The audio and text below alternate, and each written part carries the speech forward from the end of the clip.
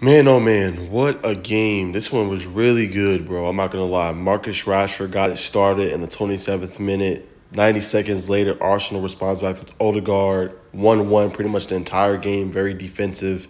The score might lead you to think it was different than what it was, and it was a blowout, but it really wasn't, man. It was a good game. But, man, in my opinion, I think the momentum shifted right after they had scored. It was Alejandro Garnacho for Manchester United. VAR overturned the goal, saying that he was offsides. You could tell that they had a lot of momentum after that. Manchester United did before all that happened. They was getting into the penalty box. They was making big plays, getting into their attackers and their strikers. And that was probably going to seal the win for them. After that, all the momentum went into Arsenal's favor. Before you know it, they get a nice corner kick.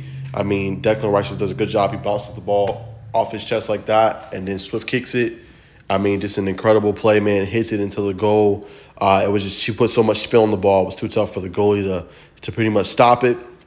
They gave him a 2-1 lead, and then they, went on for a long time, and additional time and stoppage time. And, then they got on the break. Declan Rice gets another, great play and assist to Gabriel Jesus, who goes in, makes a nice move on the defender, kind of like a behind-the-back in basketball almost.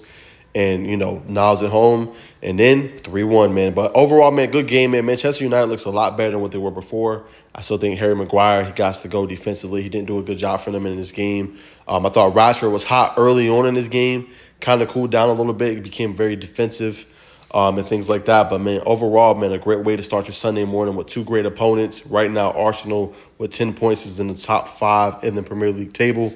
Man United, tough loss for them, but I think it's a lot of good takeaways they can take away from this game. They got a lot of things going offensively, I think, that they can continue to improve on. They just got to shore up some things on the back line, right? Not so many breakaways and counterattacks. If they can kind of hone in on that, I think they'll be fine this season. Manchester United, as we all know, they're going to compete and contend in the Champions League this season. But a great game, man. Was a lot of fun to watch two great teams go at it.